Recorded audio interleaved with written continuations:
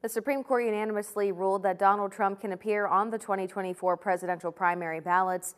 The justices stated they can't use a post-Civil War constitutional provision to prevent this, meaning other states can't use the 14th Amendment to disqualify him from running again.